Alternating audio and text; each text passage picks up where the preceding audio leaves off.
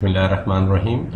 In this session, we are discussing exam style questions, section 1.1 for O-level and IGCSE students of physics. And in this first question, we have given a chocolate bar measurements 10 centimeter long, 22 centimeters wide, and 2 centimeter thick. And we need to calculate the volume of one bar. So we have given volume is equal to 10 centimeters, 2 centimeters, and 3 centimeters. We multiply this all, and eventually this volume will appear as 20 into 4. So this is 40 centimeter cube. This is the resultant centimeter cube, the volume we have obtained. And in the part B, how many bars each 2 centimeter long, 2 centimeter wide, and 2 centimeter thick have the total volume. So this small chocolate bar is equal to 2 centimeter into 2 centimeter into 2 centimeter means 8 centimeters. So this is the small chocolate bar has a volume of 8 centimeter. Thick have the total volume. So this total volume is given as 80 centimeters, the big volume, and we have to find that how many small chocolate bars is equals to one long chocolate bar. So this long chocolate bar has a volume of 40 centimeters, small chocolate bar has a volume of 8 centimeter cube.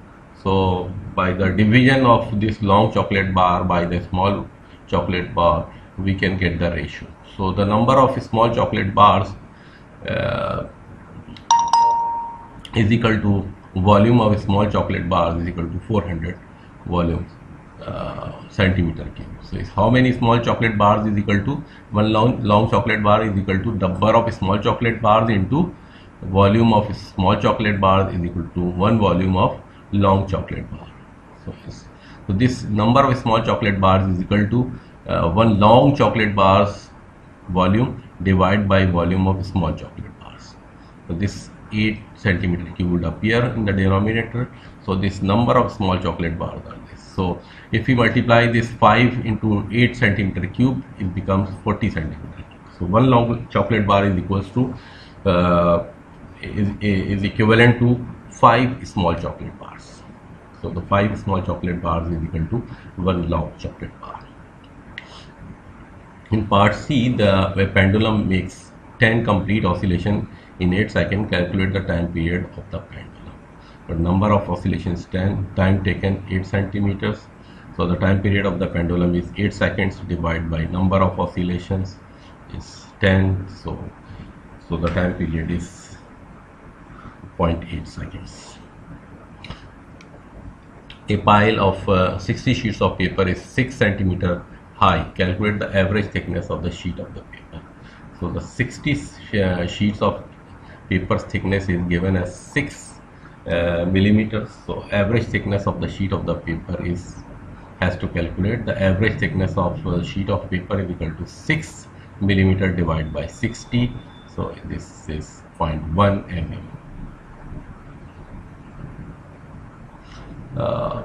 Calculate how many blocks of ice cream each 10 centimeter long, 10 centimeter wide, and 4 centimeter thick can be stored in a compartment of freezer measuring 4 centimeter deep, 40 centimeter wide, and 20 centimeter high.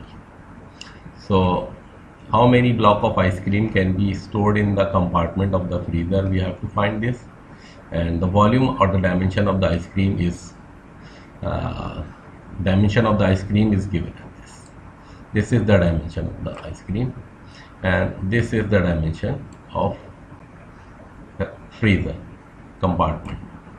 So the volume of the dimension of the ice cream is 10 into 10 into 10 into this is 4 centimeters. So this is 400 centimeter cube, and the volume of the compartment of the freezer is 32,000 centimeter cube. So we have to divide this 32,000 centimeter cube by this 400 centimeter cube to obtain the number of the ice cream that can store. So we are dividing this by this one, so we have obtained 80. So 80 ice cream may be stored in this uh, freezer compartment if measurements are very accurate. A perfect container has a 6 centimeter square base and contains water to a height of 7 centimeter as shown in this figure, and this is 7 centimeter height, this is 6 centimeter, and this is 6 centimeter. The base is a square shape and the height is a rectangular shape. So this is a cuboid shape and base is square. So we have to calculate the volume of the volume. So base area is 6 centimeters square and the height is 7 centimeters. So we multiply this base area with this height. So this is the area of the water, or volume of the water that contains. So this is the base area and this is the height. So the volume of the water is 252 centimeter cube. So we multiply this. So a stone is lowered into the water so as to completely cover the water rises to a height of 9 centimeters. So we have to put some stones in it, so that stone is fully covered within the water and the water level rises to 9 centimeter. In that case, calculate the volume of the stone. So enter the stone into the water completely covered, and the length of the container rises to 9 centimeter. So volume of the container becomes 36 centimeters square into 9 centimeters. So this is 324 centimeter cube. The volume of the stone is equal to volume of the container with water and stone minus volume of the container without with water only or without stone. So with water, so this is 324 centimeter cube, water plus stone, and this is only water, and the difference is 72 centimeters. So the volume of the stone is 72 centimeter cube,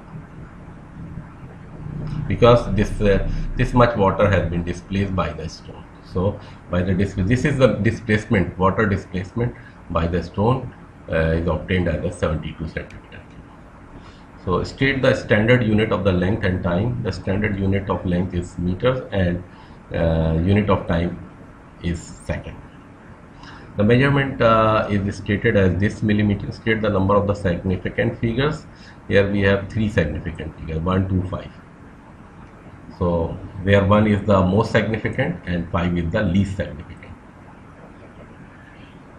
Give the expression for the area of a circle. So this area of a circle is pi r square. The circumference of a circle is 2 pi r. Similarly, the volume of a cylinder is pi r square h. Here the r is radius and h is the height. So here simply r is the radius, the r is the radius square, this is area of the circle. Here in the fifth problem, what are the readings on the micrometer gauge in figure given below, 1 and 2. So this is figure 1, where we can see that the measurement is crossed. This is 1,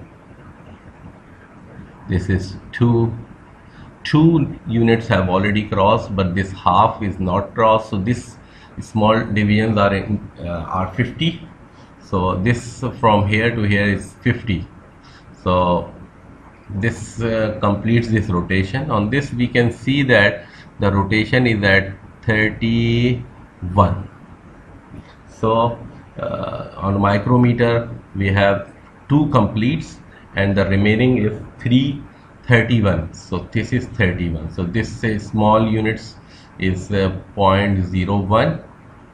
This measurement, the fractional measurement is 0.01, and there are 31 units crossed. So this 31 multiplied by this 0.01, and this is 2 has already crossed. So this 2 mm plus 31 into 0.01 is equal to 2.31 mm. So this is 2.31 measurement is available on this screw gauge. So because a screw gauge measured in millimeters, so it's also, or this part is in terms of micrometers, so that's why it's also called micrometer, screw gauge. So here we have 14, this 5 is crossed, so 14.5 already crossed, and we are heading toward the 0. So this is 45, 46, 47. So we have already reached 47, very close to the complete rotation. So this is 47. So 14.5 plus 47 into 0.01. So this is 0.47. So this is 14.5 into plus 0.47. So 14.97. So this is going to complete the 14. So it's heading toward the 15. So rather than 15 mm, we have measured this 14.97 mm. So this is very important. This may be asked in the final exam. Select the which of the following quantities is a vector. Length is a scalar, temperature is a scalar, force is a vector, time is a scalar. The two forces, 5 Newton and 12 Newton, acting at a right angle to each other, and using a piece of graph paper, determine the magnitude and direction of the resultant force graphically. State the scale you use to represent each vector. You will need a protractor to measure the angle and resultant makes with 5 Newton force. So we have maybe used a scale of 1 Newton is equal to 2 centimeters. So this 5 Newton becomes 2.5 centimeter, and this 12 Newtons becomes 6 centimeter length. So this 6 centimeter length, and this is 2.5 centimeter length, and this 6 centimeter may be placed here, and we can get the resultant. This we draw the line or vector from here to here, resultant vector, and we can take the measurement by the ruler, and it will eventually appear as a 13 or 6.5 centimeters. So which may be resolved or may be rescaled to obtain in terms of Newton.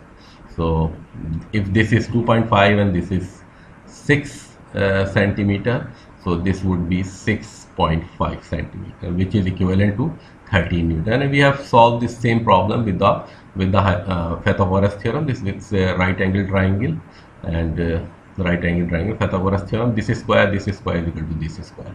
So the square of this and the under root is equals to this force. So resultant force is equal to 5 Newton square plus 12 Newton square is equal to this 169 Newton square, 169, and we take out the square root, and this is 13 Newton. So this force is 13 Newton, and this is perpendicular upon base, tangent, and from this we have angle 67.5. So direction is making angle with this 5 Newton force. So this is a graphical method, may also be used by using a protractor or a ruler or a sharp pencil. So that's all from section 1.1.